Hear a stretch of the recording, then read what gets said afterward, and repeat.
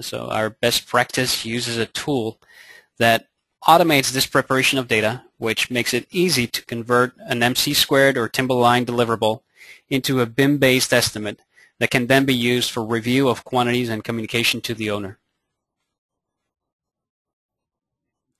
So let's take a close look at that solution. First of all, we're going to calculate the cost as a first version in MC2 or in Timberline, and we're going to save that information as an Excel spreadsheet. So that is a report that's saved as an Excel spreadsheet. We'll then open that report, organize the data, so we'll make that transition from columns into rows, and in the next phase we're going to import that information into Vico. After doing that, we have our first MC2/Timberline version of the estimate inside the Vico environment, and that will then allow us to link model elements to the existing line items. After doing that, or while doing that, we'll save versions on the timeline, like I just explained.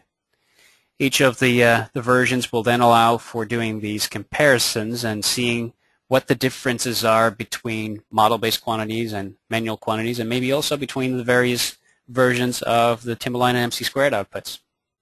That is really part of the third phase, which is to analyze the data and to generate the reports. Step one would be to plan the cost in MC2 or Timberline. So this is a closer look at that process. At the end of that, you want to generate a report, and in case of the MC2 option, we'll use the UPC export format. And an important thing to consider there is to combine by sort codes to avoid having similar line items multiple times in that Excel output. This is an example of such an output. So we've got all of our codes with the descriptions. We've got a quantity in here and the unit, and then for each of the columns, for each of the cost types, we've got values. Where it has a 0, there's no representation of own labor in that activity, so this would be items that are fully subcontracted. Now that we have that inside the Vico, Excel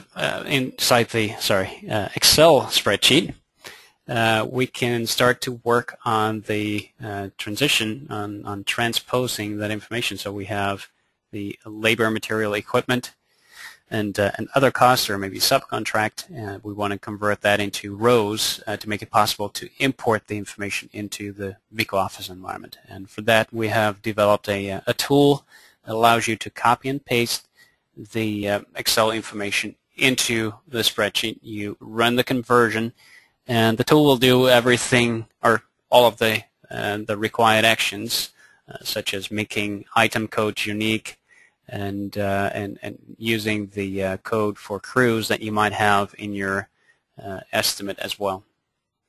See here that it uses the parent quantity to make sure that all of the rows inside an activity will use the parent's quantity, which means that it inherits the quantity that was defined for the activity. Third step is to use that import, or that created Excel information, and we'll do that with the import from Excel function. So over here you see the preview of the information that we bring in from Excel. The bottom window shows the Excel file that we've loaded, and the exercise is about selecting which fields we want to map. So in Code 1, this is the first step. That's the activity codes. Number 2 is your resource codes. Number 3 is going to be the descriptions that we select. Number 4 is the quantities that we want to use, first from the manual estimates, and then the formula to use the parent quantity as well.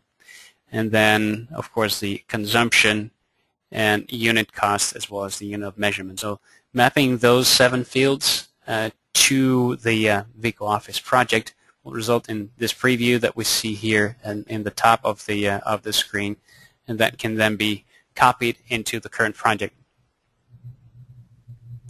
In step 4, we're going to establish links with model-based quantities where available. If we look at this this column over here that's highlighted, that is an element that comes from your building information model. So that's a BIM element. And that BIM element will have quantities, takeoff quantities as we call them, which can be used in a formula for any of the line items that you brought in from MC2 or Timberline. So if we want to link that to this line item, we can assign a formula over here in the top of the screen, maybe using the formula editor as well, and that automatically links up the quantities from that element to the line item, and from that moment on it will be a model-based quantity. Before starting to link up the model-based quantities, we're going to save a version of the imported information, so the manual input. Then we'll create additional versions every time we're going to link model-based elements. So the more detailed your building information model becomes, the more information you can pull from elements to drive the cost in your estimate. Now, if we save these versions every time you get a new version of your model, we can do comparisons, side-by-side comparisons, as well as by using the Cost Explorer view that I explained earlier. Analysis of the project data can be done in several ways. Of course, the interaction between the cost plan and the 3D view tells you where in the project cost information is linked. So by selecting a line item that is model-based, you can see which elements are driving the quantities, thus the cost of that line item.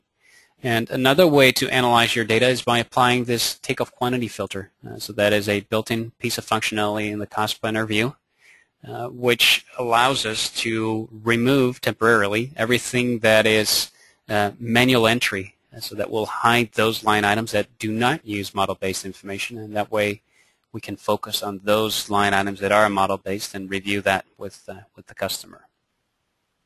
So the last step in this process is to use all this data that we've collected, so all of the versions and all of the models and the links to the models, to generate reports. The Vico Office platform has a report designer built in that allows you to create reports like this. So this would be an example where we show the division of all of the costs in the project and show the top 10 cost items, a very powerful review of the information. This over here is a standard cost report that shows the totals per CSI division.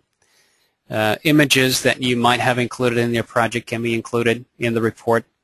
This report example over here shows a graphical comparison between the versions, so the quantities and costs are shown in a bar chart. And then this report over here is a cost variance report, which highlights where changes have occurred going from one version to the next. And so with some color coding that we apply, we can see where the cost went down. That's shown in green, obviously. And it will also indicate where the cost went up, and that will be shown in the with a red background of those cells. So the demonstration is going to show those steps that I just described. It will end with the reports that I described as well. And while we go through the process of bringing in the information and linking it up to a model, it's important to recognize that the versions that we're creating, so this is version 1, a version 2, and a version 3, will have an increasing specification level.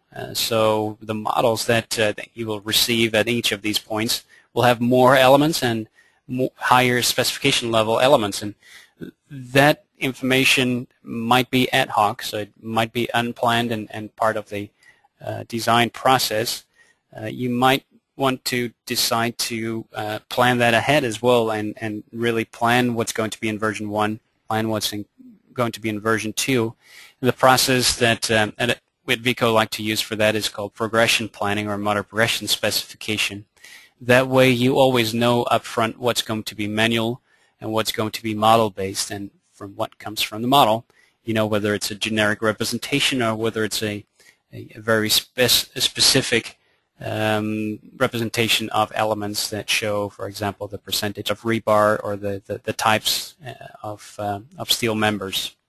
So over time, the share of manual input, the blue line, will decrease, and the idea is that over time the share of model-based information will go up, the red line.